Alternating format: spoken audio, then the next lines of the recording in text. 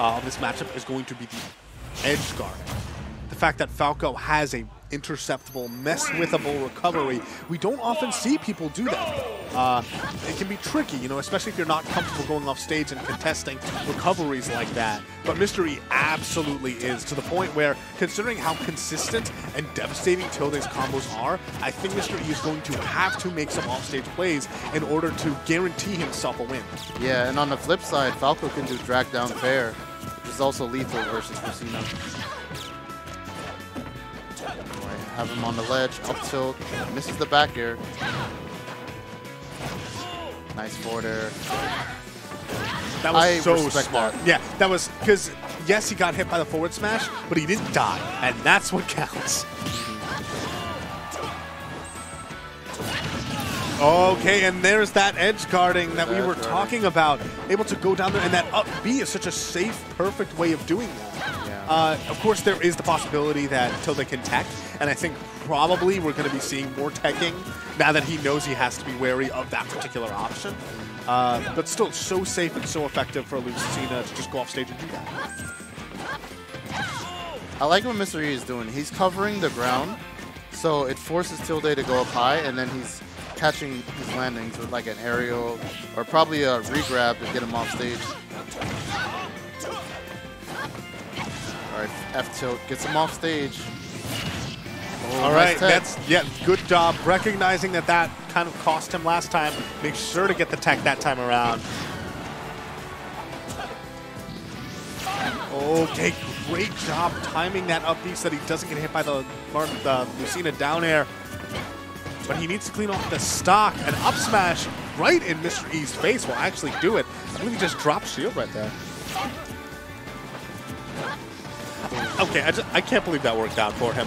He went off stage because, like, you know, Mr. E's invincible, and that can be really scary.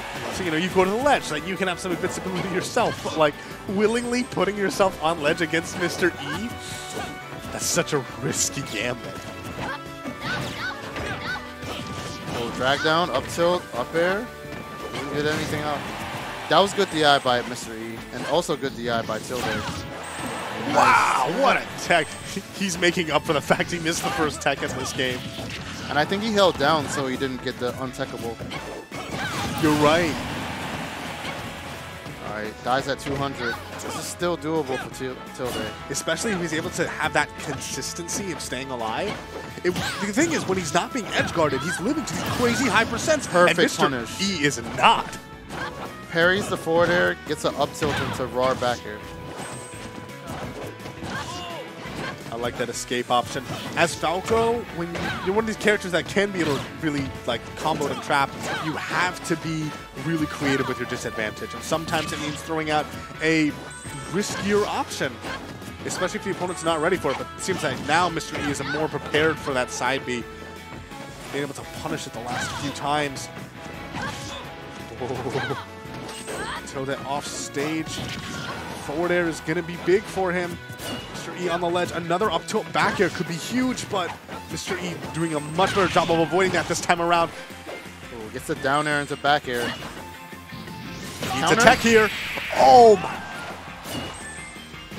Yeah, that was nice. So clean from Mr. E. You notice he specifically went behind him so that the counter would send him off stage, no chance to tech. And at that point with no jump, he's forced to side B, and he just knows that, goes out there, meets him, and he finishes him off with a back air. Look at that, the way he was drifting behind. Oh, that was beautiful. All right, they're going to Kalos game 2. This is a pretty good stage for Falco. He can actually like do drag down combos on the stage. And also he gains a wall jump. Yeah, he has a wall jump too. I think that's going to be really big for him. I mean, think about that position in the last game. If he had a wall to jump off of, that would not have happened to him. He would have been able to stall more. He would have been able to maybe get a little bit higher before up being. So I think this is a really good stage counter pick, but no jump. No jump. Still hasn't made it back on. Oh, that might have saved him. That might have saved him. That might have saved him. Wow. I mean, he's still not out of the woods. He's trapped on ledge, but he has a jump back, and he's now on stage. He might get some big damage. He has another sign of life. Oh, great job. Mr. E shielding every one of those forward air hits. So many people, when they're unfamiliar with the matchup, especially. Does he have no jump? Oh, the retaliation. Okay. I like that. I wasn't even expecting that. Using the wall jump to his advantage to get a forward air to pretty much counter edge guard him. All right, finally, I think there's a forward smash to clean that last stock off. Yeah, I think he was trying to go for a nair drag down, and then he jumped into it. What stages did Mr. E ban? I missed it. He banned Stadium and Battlefield. I think that, I mean, you know, of course he's still doing well, so I'm not going to question his stage counter pick. But that wall jump seems to be doing really good work for Tilde. Yeah, right there. He didn't have to deal with... Yeah. Look at this. He's able to play on the ledge so much better now. This is almost an even game. Yeah, he can do certain mix-ups like laser into fair. He's a jump. Okay, great job there. He kind of expected himself to get hit, but he got his jump back by landing on that top platform. That top platform, I think, is going to be the saving grace in this match.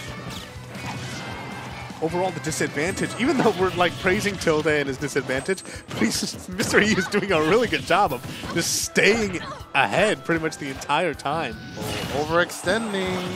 Oh, still gets the fair. I think he was sort of confident in his ability to not have that situation be completely turned around on him. Oh, did he not get the wall jump? That looked very strange.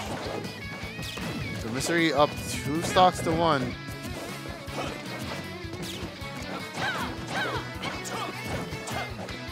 Besides that, I want to comment on this music that just sounds like the most anime outro ever.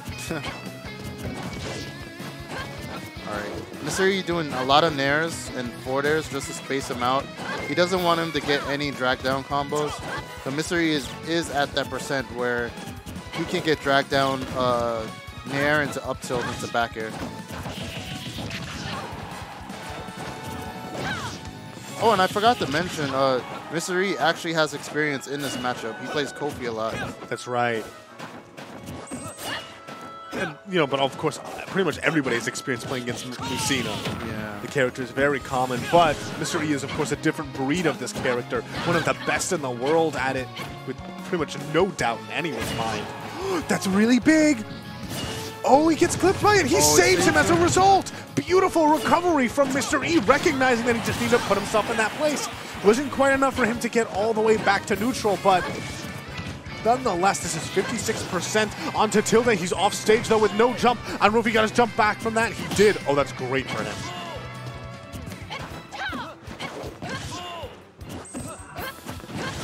I think it really speaks to how effective Mr. E is at like ledge trapping and edge guarding, that when the opponent gets his jump back, it feels like a victory for him. Yeah.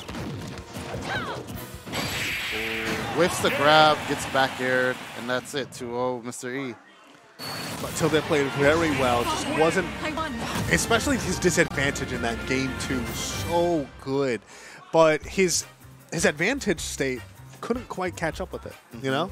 Like, he would get these hits and he would get good damage, but Mr. E would never fall to like these 0 to 100, 0 to death combos. Yeah. And as a result, you know, even though he's doing a really good job of getting back to ledge every time, he's taking like 80-90% every time he's put there in the first place.